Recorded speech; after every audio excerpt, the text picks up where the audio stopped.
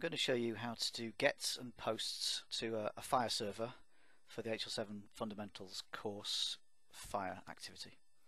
And we're going to be using this apogee.com site, and it has some APIs built in, but we're just using the generic other one because FHIR is not built into this website. Now the drop down here has the different verbs. Get is currently set there.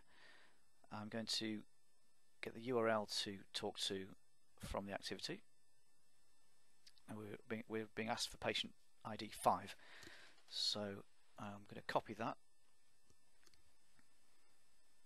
and paste it into the website here,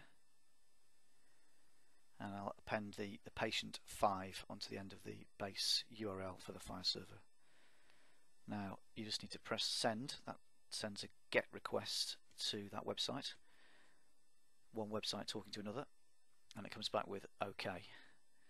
Now you can see some information followed by the patient resource as XML. That's the data you're looking for.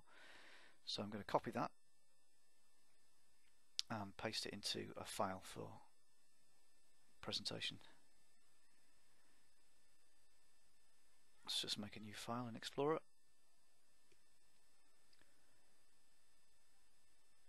And let's give it a good file name so we can see which part of the activity it is. Task 1, it's patient 5, and it's the XML version. We'll be doing the JSON version shortly. So let's paste that in from the clipboard. Give it a quick review, make sure we've not missed off the beginning or end. That looks good. Save that, and we can do the next part of the activity. So we're also being asked here for the JSON version. So we get that again in a similar fashion. On the end of our URL, we put the magic format word in for the JSON format. Format equals JSON. Still using get, just the same as before. Get is the way to read resources. And you can see some differently structured data now with curly brackets rather than angle brackets, and that is JSON format. We also get OK there, so we'll copy all of that.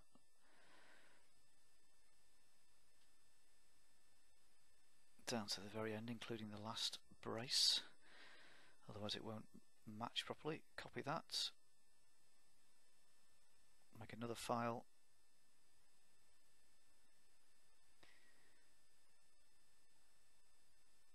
give that a good name,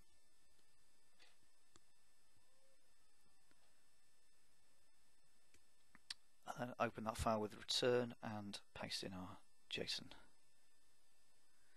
Again, just check that's all in there, closing bracket at the end, open bracket at the top, resource patient, it's the right patient, Neville Nuclear, and we'll save that. Yeah, you can see the name structured there.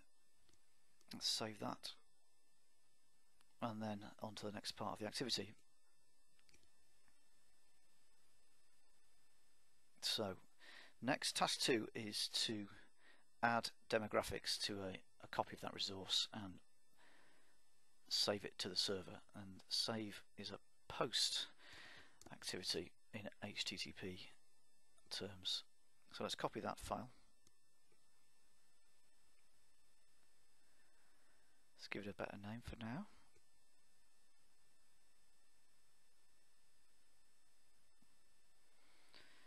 Task 2, so the person marking this will be able to tell them apart easily. It's no longer going to be patient 5 once it gets saved, so we'll remove that number. And then let's open that file and make a suitable change. I'm using Notepad. You could use an XML editor. I normally would use an XML editor, but because there are different ones, I'm just going to use Notepad here. So we've got Johnny Test in the text version of the resource and Johnny Test in the structured version of the resource. And let's save that.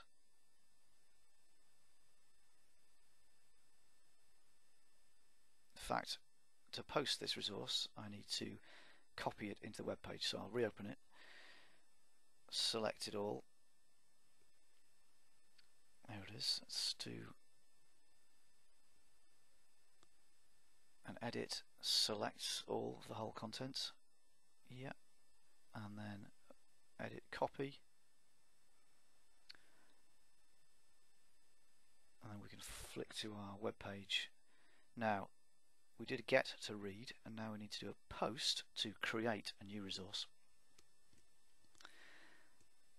And we don't specify an ID. This is where the server is going to assign the ID. So we just post to the patient address, and it will create the ID for us. Now, because this is a post, you have to send it some data rather than just read some data.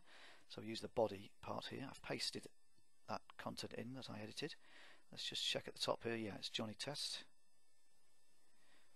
And we hit send, and it's a post operation.